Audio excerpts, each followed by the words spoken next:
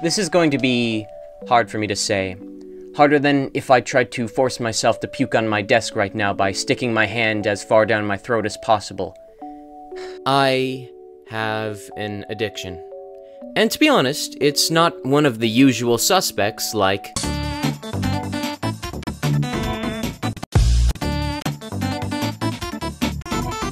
No, instead, I have developed an addiction to Deep Rock Galactic. Deep Rock Galactic is a cooperative first-person shooter where you play as a dwarf and work for a soulless corporation, like the kind that calls itself a family, to manipulate its workers into thinking the higher-ups care about them so they'll work harder because they're working for the family business. You mine minerals, kill bugs, yada yada. I can go on about this game for like 10 minutes on all the details of how everything works and why it's so perfect, but to be brutally honest, I don't get it. That's what this is about. I don't get it, despite the fact that everybody, their mother and local pastor, has already uploaded a 10-minute video on why this game is a must-have, so I'll instead just make this video in line with the typical standard for my videos, meaning short, lazy, and bound to make someone upset. I wholeheartedly admit that I cannot understand, in all of my time I spend pondering, why this game has a gameplay loop that brings you back in, because it's as simple as shoot the bugs off the walls, perform manual labor, and get your usually very depressing paycheck of in-game currency at the end of the day. Like, why is this shit fun? How? I don't get it, despite the fact that I am someone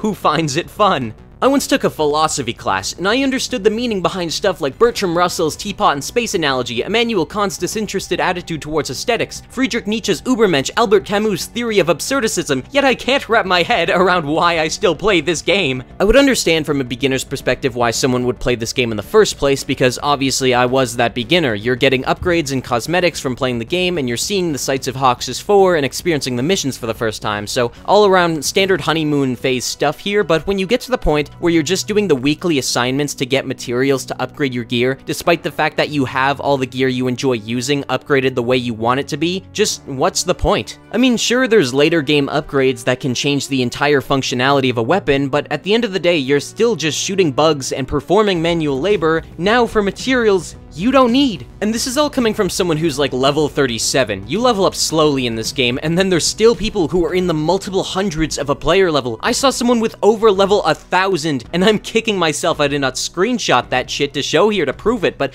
I saw it, and like, what is that person doing in this game to keep them entertained for that long? You see people uploading videos like what playing 2,000 missions in one specific class looks like, and I'm just bewildered. Over 3 separate classes, I played a grand total of 125 missions, and at that point, you've been around the bend. You've seen all 10 regions. You've earned 1 or 2 character promotions, played missions with every type of anomaly, filled your bestiary, and people are over here going, yeah, I've done 2,000 missions as the engineer, the class where you have an automated turret to do half the shooting for you. The community of this game is honestly funny as fuck. Select amount of online game communities can often adapt an unofficial title, like how you hear people say Minecrafters. And it's honestly super comedic that the dev team of Deep Rock Galactic opens all of their update videos and writes all of their memos addressing the community as "Hello, miners," because that fits well with the lore of the game. Yet I know that I personally, as someone who's not seen too much Deep Rock content on the internet,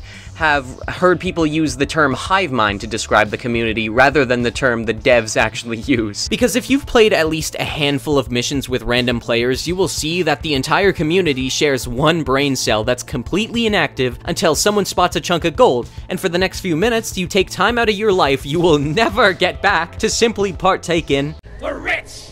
We're rich! We're rich! We're rich! We're rich!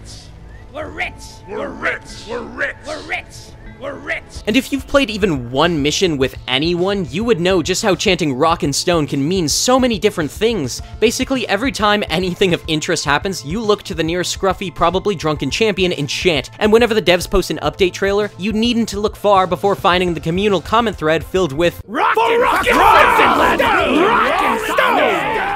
And knowing I join in on those festivities every time as well makes me feel like a child when their annoyed parents jingle keys in front of them as a distraction, yet I still chant about just how rich we are every time. And so that's my relationship with this game. I don't understand why I keep playing it, which makes me feel dumb, and then I feel dumb when I play it. Everything this game does makes me feel like an idiot, and I don't normally feel like an idiot, even when I do idiotic things, or say idiotic things, or get idiot tattooed on my leg.